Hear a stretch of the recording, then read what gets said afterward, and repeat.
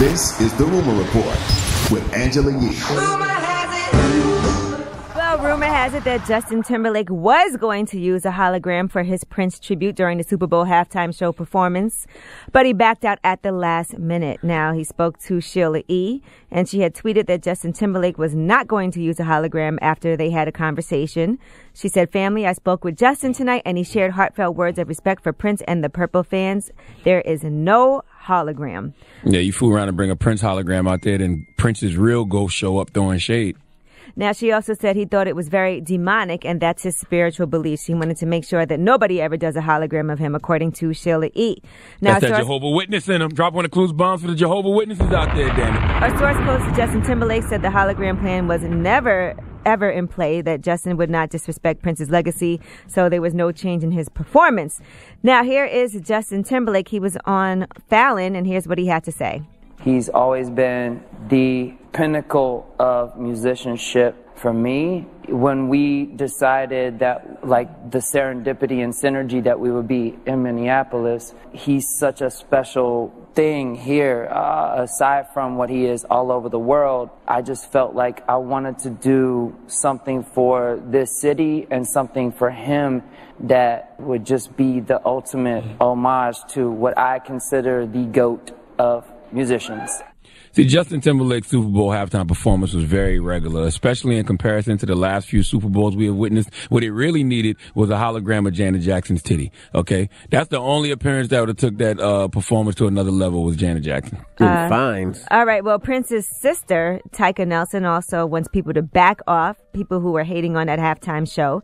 She said she was pleasantly surprised by Justin Timberlake's performance and even enjoyed the Prince tribute. And she and the rest of Prince's family knew he was planning to sing I Would Die For You, but she said they weren't aware he was doing a video projection.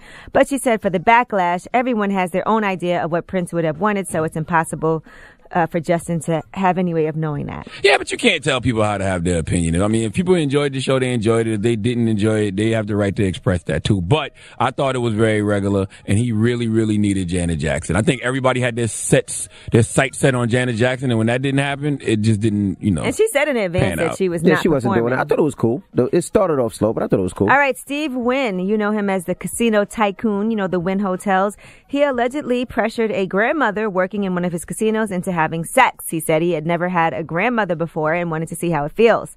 Now, the woman who was unnamed told the Las Vegas Review-Journal, she said, "I did it willingly because I felt like I had to. I didn't really want to. I was afraid for my job." She said she was working as a waitress at the Mirage and was a single mom of 8. She had just welcomed her first grandchild when Steve Wynn, who's now 76, allegedly slept with her and sexually harassed her for around a year. How old was she? At the time, well, she's 71 now, and this was in the 80s. She said in the late 80s. So she's still alive? Yeah, she's still alive. She's talking about it now. 71. Oh, she's 71 now, late 80s. Okay, got you. Now, she said, "You have so many new and young girls to choose from, and you know, having sex with you makes me feel terrible. Why don't you just leave me alone?" He said, She said he would single her out, slap her butt in public, and told her to come to his hotel room where he asked for oral sex. She said they had sex many more times. She said he didn't force me or anything, but I did go, but I felt so uncomfortable. I guess she felt like she would lose her job. So grandma took her teeth out and was performing oral sex on demand. Well, I don't know about that, but there was a lot of lawsuits against him, a lot of people that say that he sexually harassed workers and coerced them into sex. One woman was a manicurist who got a $7.5 million settlement after her allegations. Wow. So I'm trying to figure out if she said that he didn't force her, what's the issue? I guess she's saying that she felt like she didn't have a choice. If she wanted to keep her job, she told him she was uncomfortable. She told him she didn't want to do it, but she... And you said she was a grandma? So he did force her then? Yeah, I mean, it's hard to say. She felt like she would lose her job. So she didn't tell him, "I'm not doing it." She did it, but it wasn't willingly, I guess is the point. And by the way, the face of grandmas have changed nowadays. Dropping the clues bombs for Bernice Burgos, okay? It's not the old grandma that you used to.